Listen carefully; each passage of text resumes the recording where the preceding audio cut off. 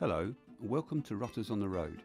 We are Mark and Tony, and this is Derry. Join us as we tour the UK in our pre-loved motorhome, Kate. After leaving Doug, Chrissy and Sage on their narrowboat, we decided to head off to Cheddar. We stayed one night in the Caravan and Motorhome Club site and 2 nights at Cheddar Bridge next door. We didn't film anything of the site as it was really busy, but we will when we go back. We enjoyed it so much that we're going to plan a longer trip next year. My first time here since I was about 5, I think. Absolutely gorgeous.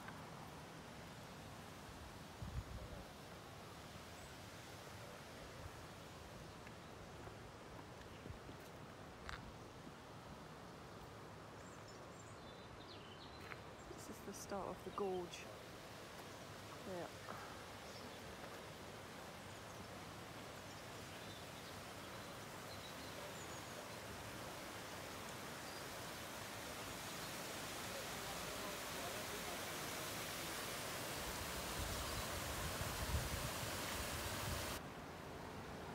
Just walk through Cheddar, through all the little towns and shops and things.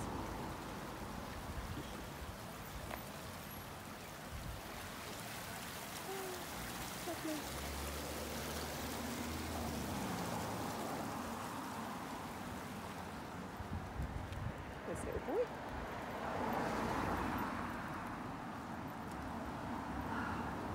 Just looking for a cup of tea now.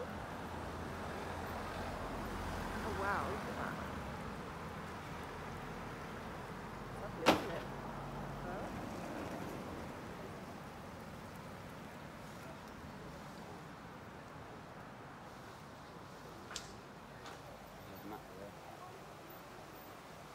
The gorge is made of limestone and was formed by meltwater floods during the cold periglacial periods, which have occurred over the last 1.2 million years. It has been named as the second greatest wonder in Britain and attracts around 500,000 visitors a year. So, on our way to the caves. This is where we walked up yesterday. The weather was a little bit different. It absolutely pelted down last night and this morning till about 10:30. So I'm going to brave the caves today. Just coming up to... Oh dear, there was a road ahead closed sign back there, but we're not sure what it relates to. Right, yeah. Not sure what it relates to, whether we can actually get up through the gorge or not. Sometimes they put them there if it's like a turn off that's closed, isn't it? So we'll see.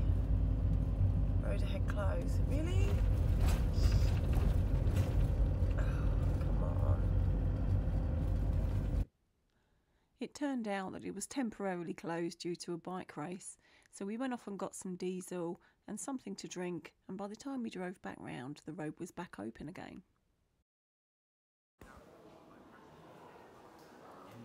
Just inside Gorge's cave.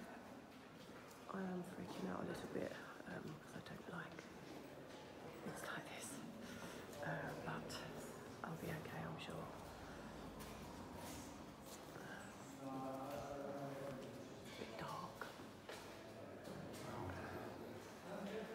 Yeah.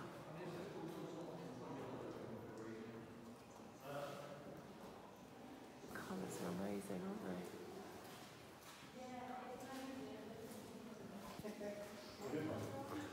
Is it good enough?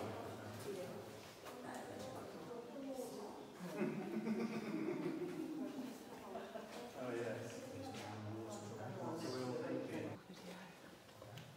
It's just incredible. It's beautiful.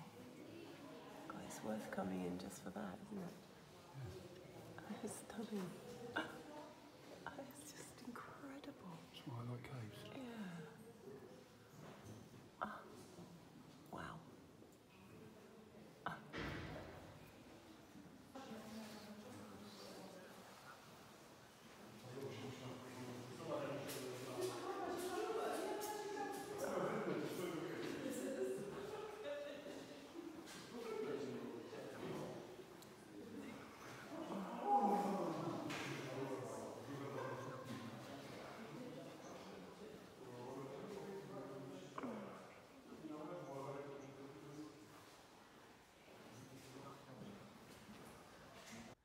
Two main caves open to the public are on the south side of the gorge, owned by the Longleat estate. The extensive Goff's Cave and the smaller Cox's Cave are both named after the people who discovered them. Goff's Cave, which was discovered in 1903, leads around 400 metres into the rock face and is where Cheddar Man was discovered in the same year. He is the oldest complete human skeleton found in Britain.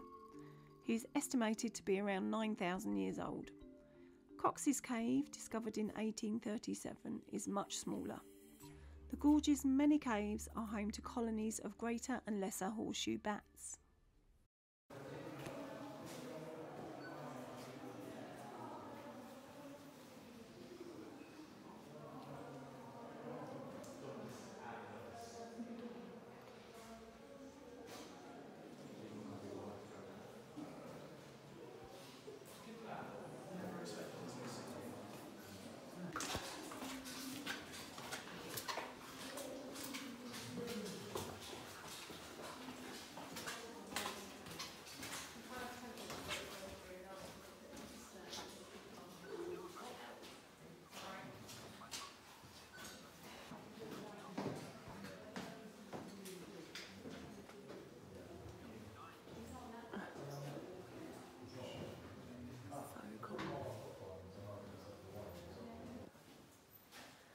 I must say the air is really lovely in here. It's full of minerals, I think, and yeah, I mean it's beautiful, and I can actually breathe really well. But it's absolutely stunning in here. I'm trying not to think about all the rock above my head, and we'll see you when I actually get out. I'm going to go and do the other little one as well.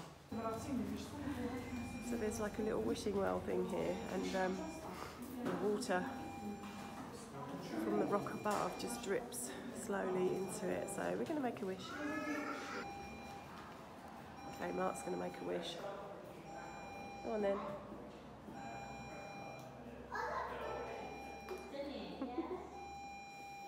Nice. And I'm going to do one too. There we go. Yay. Well, I did it. I wouldn't say my fear of caves has been conquered, but once you're in there and you realise you can't have a quick escape, it's like, hey ho, I'm here now. So we'll go to Cox's Cave and see how I feel there.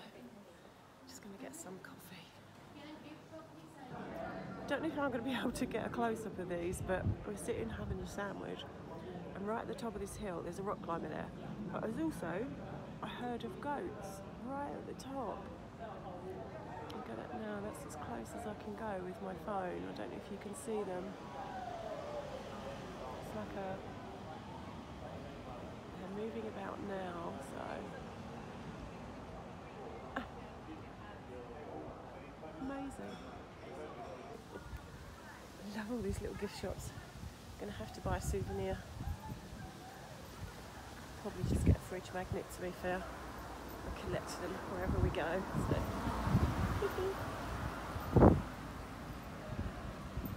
On our way to Cox's Cave now.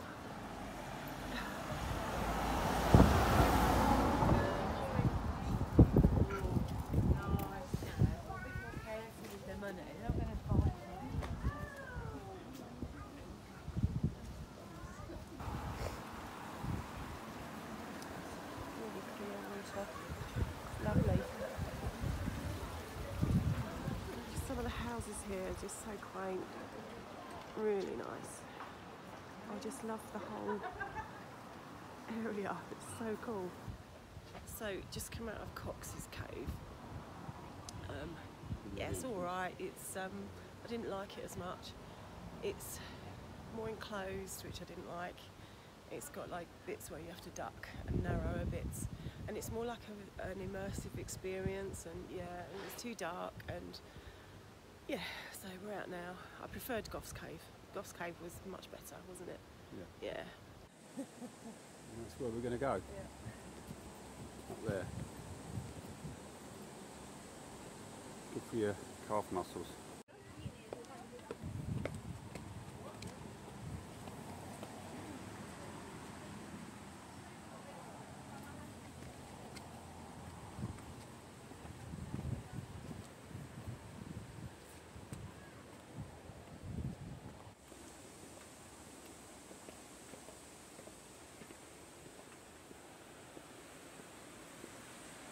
when we was having a coffee earlier, I said, is that a goat over there? And we looked it up, and I never knew, but there are actually feral goats on the gorge, and they were just sort of looking over the edge. So when you come here, look out for the feral goats.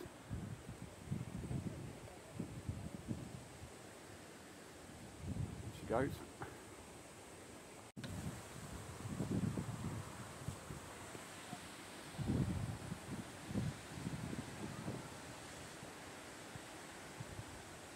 Bit of a blustery day today.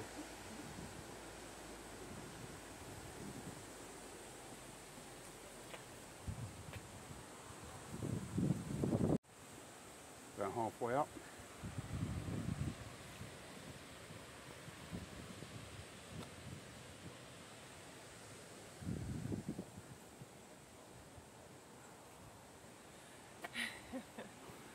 Puffing away. Yeah.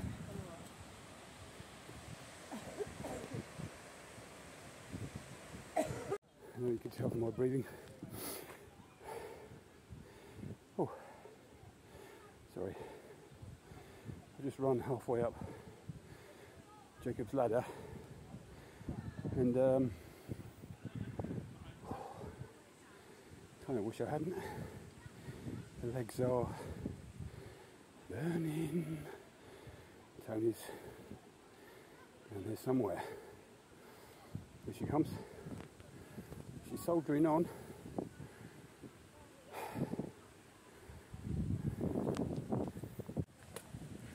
She comes, windswept, calves aching. Did you? Was it good for you too? That was alright actually. So we've got a lookout tower here. We're going to go up there as well. Stairs as well. I might have to do mine heavy before I go down actually. Yeah, Let's good. go for it. So we're up at the top of the lookout tower, and yeah, it's kind of a shame it's not a beautiful clear day, but then it wouldn't be quite as atmospheric if it was. It's we're up in the wind, and you can see the reservoir in the distance.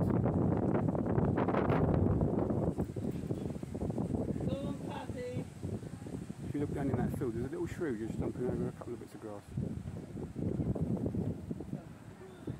And there's the gorge over there. That's where the van's parked.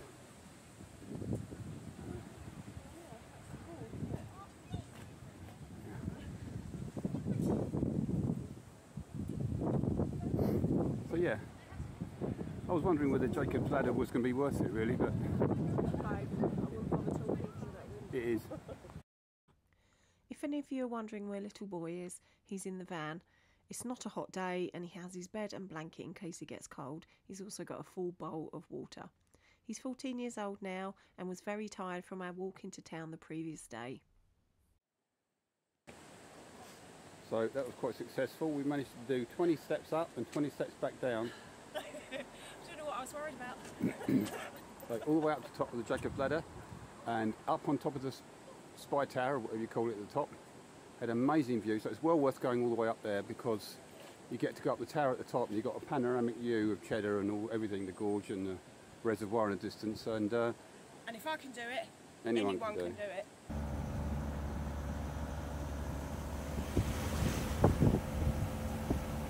Pretty special here.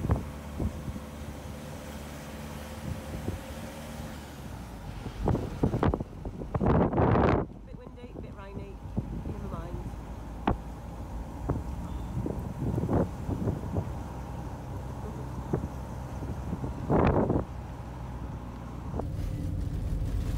So we've just discovered that there aren't that many places for you to safely turn around in a big van or motorhome as you come out of Cheddar Gorge. So you've had to go quite a bit out of our way just to turn around to go back down to get to the campsite. But that's fine. My breathing's calmed right down now. It only took about half an hour, that's fine. And yeah, the scenery's lovely, so, and we're not in any hurry. It's not like we've got a pressing appointment to get to, so we're just enjoying the scenery, and yeah, we're about to go back down through the gorge. There's someone in a hurry. Yes. Good morning. We've just woken up and had breakfast. Dog's been walked. Tea and toast. And we're going to head into Glastonbury today. It's been very blustery in the night and very rainy. No, we're okay. We're British. We can handle it. Yeah, I'm going to try and book another night here instead of trying to get one on the way home, because I have found that on the internet it's difficult. I do get why people ask on these like Facebook pages where's the best place to stay, because they're either 2 night minimum stay or fully booked or closed for the winter or whatever. So yeah, we're going to try and get another night here at Cheddar Bridge. So because Glastonbury's not too far away, so we can drive there and then come back and then head home tomorrow. We headed off into Glastonbury, but it was a Sunday and half of the shops were closed. It rained quite heavily, so we put Derry in the van and found some yummy lunch. We looked around a few shops and then we headed off to the Chalice Well to sample the spring water. We will definitely be back next year and hopefully the weather will be a bit kinder to us. So, we are at Montacute House in Somerset.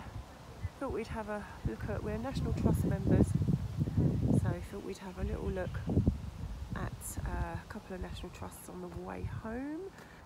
That's what you call a driveway. Be nice, wouldn't it? Hey, imagine coming down there in a carriage up to the front door. It's over 400 years old. Incredible. So what we're going to do is walk the dog around the grounds and then go back and get a ticket to go in the house. Yeah, we're National Trust members, have been for a few years now. Now we've got the motorhome, I might even join English Heritage as well. Yeah, it's been, we've saved a lot of money. We go up to our local gardens every Sunday, so, and wherever we are around the country, we try and visit at least one. Oh wow, now that's what you call a greenhouse. Oh, it's amazing. I grow plants myself, veggies, so this for me is heaven. Huh. Yeah. Look at that, that is lovely. Oh, wow. Yeah, me too. Want.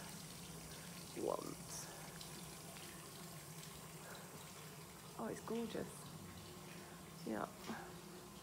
Yeah. Nice. Oh, the house is pretty spectacular actually. Can't wait to have a look inside. Apparently it's just the ground floor. I'll have to find out if that's a permanent thing or whether it's just at the moment. Sometimes they do work on these houses and it's restricted access. So.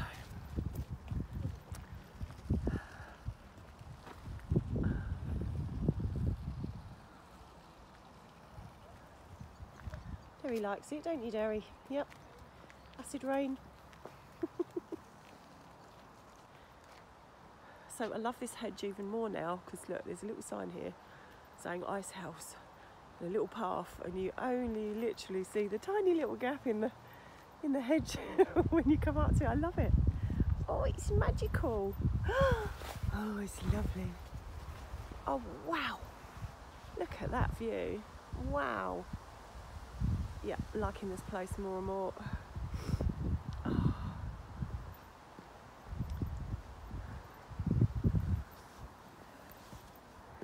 I love places with all little nooks and crannies, and most of the National Trust places have things like this. Oh, it's lovely. Look at a tiny little gap in the wall. Ugh, muddy. Oh my goodness. Oh, it goes round. Oh, this is the ice house we're going to, isn't it? Yeah. Let's have a look at this.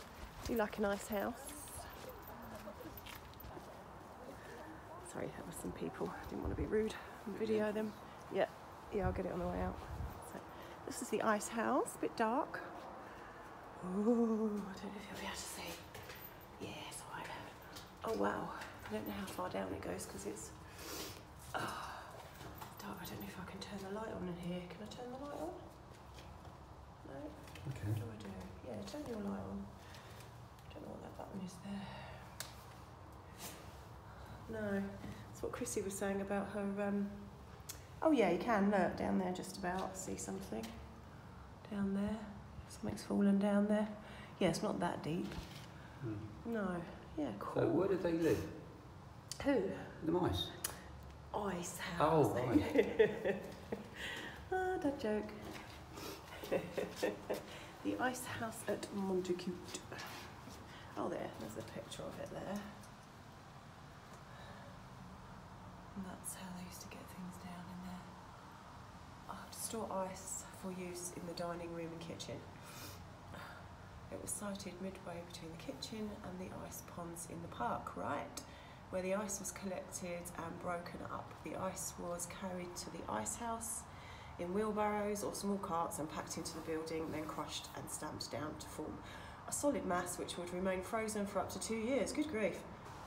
You like learning things, new things. And this another nice little gate thing here. Oh, that's not in that booklet. That one.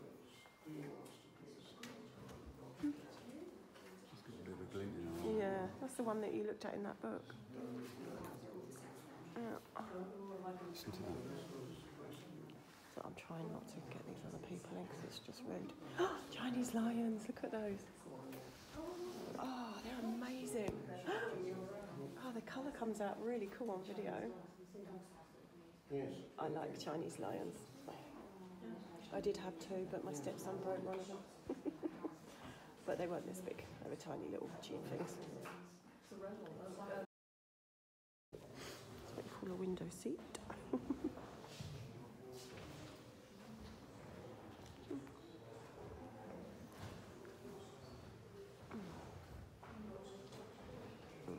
that meant to be Don Quixote?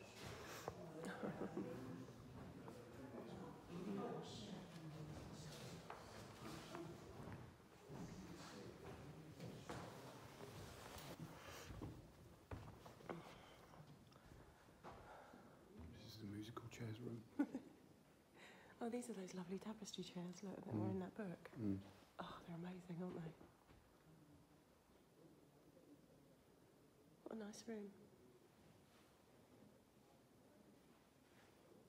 Tapestries. We like tapestries. It's got a kookaburra on it. It's got all sorts in it. That looks like an emu.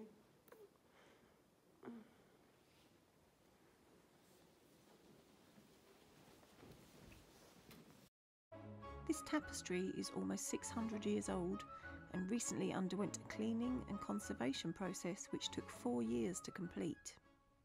Located in Montacute in Somerset, the house was built in 1598 by Sir Edward Phelps, Master of the Rolls and the prosecutor during the trial of the gunpowder plotters.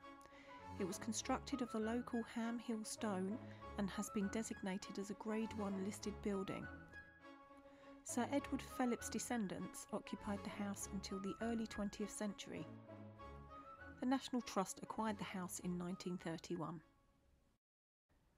That's it for this week, but of course it would be rude not to pass Stonehenge on the way home from Somerset. We will be visiting this magical place again next year as it's free for National Trust members. See you next time with a better camera and videos in landscape. Yay! Please like and subscribe if you enjoyed this video.